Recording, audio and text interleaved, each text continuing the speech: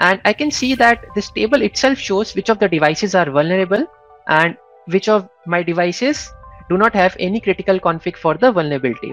On the map, I can see which of the devices have critical configs for vulnerability. Ever find yourself racing against the clock to troubleshoot network issues? As network engineers, we have felt the pressure firsthand. In this video series, we will show how you can automate anything, including tackling complex network challenges such as assessing your network for any security vulnerabilities in 5 minutes or less. No coding required. So do you think we can beat the clock? Keep watching to find out.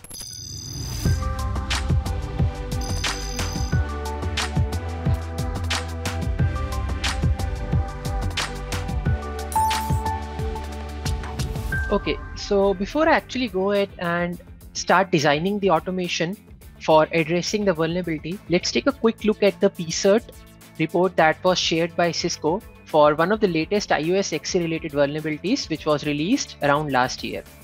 This has a base 10 score, which means it is of critical level.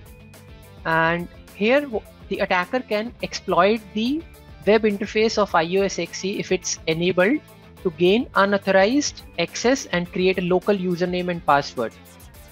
So there are certain conditions for a device to be affected by this vulnerability.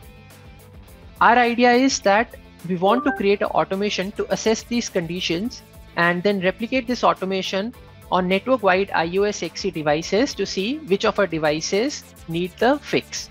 Okay, so let's start the timer and create the automation. As always, we'll first go ahead and create a new intent, and under our intent, let's name it to the CVID of the vulnerability. Now once I've named this intent, I'll select the seed device. So I'll select any one of my ASR devices which have the IOSXE. So I'll select this and click on OK. Now any intent is made up of two components. One is the data, and then second is a diagnosis that we can create on the data. So we'll pull out the config file of this device. So let's add the config and retrieve the live configuration from the device. Cool. So now I have the config from the device. Now to address this vulnerability, we need to check the presence of certain commands on the device configuration. These commands are related to HTTP and HTTP secure server. So I can search all these commands. Now once I have these commands, I want to extract this data into variables. Now anyone with almost zero scripting knowledge can also use the built-in no-code parsers, which are click type. So all I need to do is just select the relevant command or relevant data that I need to parse out into a variable and then go ahead and parse. Now NetBrain has automatically given it a variable name. Let me change it to HTTP enabled. Right, and the value is given in the output table. Similarly, we'll also parse the other variables, which is HTTP secure server, and if HTTP secure active sessions are enabled and HTTP active sessions are enabled. Let's quickly also change the names of other variables. So this one is HTTPS enabled, this one is HTTPS active enabled, and the last one is HTTP active enabled. Cool. So once I've done this, one more data that I need to parse is the software version or the OS version for the IOSXE. So I'll just go ahead and search for version, and again, almost without any scripting knowledge, I can just select the value that I need to parse and click on parse variable, and NetBrain will automatically detect it's of float type and also give it the variable name of version. Cool. So now all the parsing is done. Let's get ahead with defining the diagnosis. So once I go to define diagnosis, this is where I can create my paper logics into coded ones from the GUI itself. So first let's add a new diagnosis and name it as conditions check for vulnerability, and then let's define the conditions. So under the conditions, First, I will check if the version is greater than equal to 15. Then only the vulnerability will affect my device. Next condition I want to check is if HTTP is enabled, which I can do by checking if the variable is not empty. And I also want to check if HTTP is enabled and the safeguard command, which is HTTP active sessions, is not present. So HTTP active enabled should be empty. These three conditions will mean that the device is vulnerable.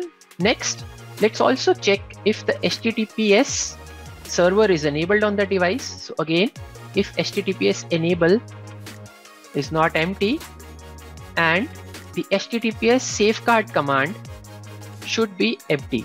Again, if A, D and D conditions are met, the device is vulnerable.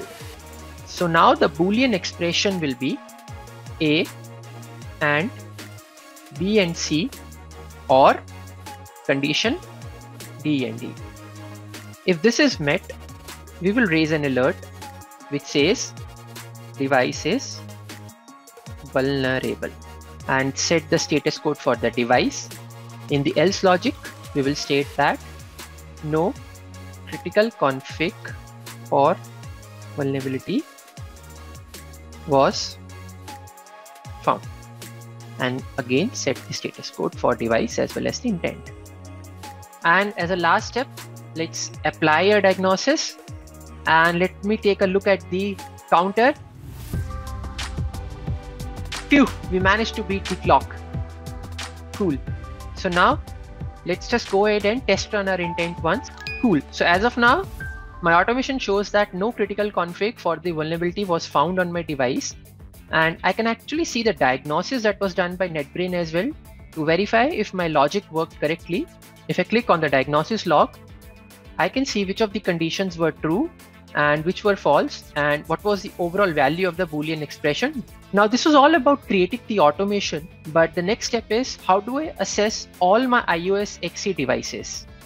Now with NetBrain, it's very easy to quickly scale your single automations into an assessment which can be run on multiple devices using the replication wizard. So from this icon here, I can go to the intent replication wizard and quickly replicate it onto all my Cisco IOSXE devices. So first I'll select the seed intent, click next. Next I will define the scope of replication. For this, let's create a new table which will have all my IOSXE devices. So I'll name it as CV checks ADT. Now I will define the base of this ADT as a device group. Let's create a new device group. Now this is where things become really interesting. Using NetBrain's dynamic search functionality, I can quickly search devices of a certain type, a certain vendor, or even a certain platform or OS. So using dynamic search from all devices, I can select the devices where the operating system contains IOSXE. Let's preview these. Cool. Let me click on OK. And then finally, again, once more, I'll click on OK. And with this, I can click on next. And under the replication settings, I will define the intent qualification, which is on which device groups I want to run my intent on. This will again become IOSXE. And then once again, I'll click on next. And as a last step, let's rename the column for the intent to the name of the CVE and save and replicate. So now our ADT is saved successfully, and NetBrain has already started replicating the automation that we created on all the devices which are part of the ADT. Let's open the output table and see the results. Okay, so once the intents were finished executing, I did a quick refresh on this table, and I can see that this table itself shows which of the devices are vulnerable and which of my devices do not have any critical config for the vulnerability. Now this is a very good way to consume the data, where I can quickly see all my network-wide devices which are vulnerable for a certain CVE. We can also export this data in the form of a CSV. So in the CSV file, I'll get the same data. On the map, I can see which of the devices have critical configs for vulnerability. Now there is also a third way to consume this data. Imagine a network with thousands or maybe 10,000s of devices. So the automation data table and the map are not a good way to assess the network for a vulnerability check. For this, we use something which we call as summary dashboard, which is a new feature. Now here is one summary dashboard which checks for NIST compliance and CV vulnerability on a weekly basis. If you want to learn more about how these dashboards work and how you can quickly create them, we are conducting a webinar next week. The link for the same is shared in the description box below. We have just shown you how to automate vulnerability checks for your network-wide devices in 5 minutes or less and without any coding requirement. And we hope that this video has been helpful to you. Our goal is to make no-code automation simple for you so that you can follow along and build the automations alongside us. So we'd love to hear from you. Let us know what are the topics you would want us to show next by leaving a comment below. Your input matters and shapes our future content.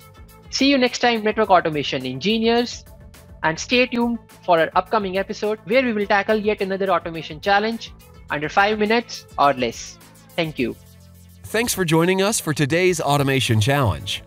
Before you resume your role as a network superhero, be sure to explore the links in the description below. If you're ready to see how NetBrain can solve your network operations challenges, schedule a customized demo with an engineer who truly understands your concerns. For our existing NetBrain users looking to level up their automation game, don't miss out on our upcoming 2-day power user trainings. These instructor-led courses are free for all our customers and are offered live at multiple locations and dates. And if you're just starting out with NetBrain, no problem. Take advantage of NetBrain University's free training resources, which include the Class Lab, a live playground where you can test, build, automate, and explore NetBrain to your heart's content. Until next time, network automation engineers, stay tuned for our upcoming episode where we'll tackle yet another automation challenge in under 5 minutes.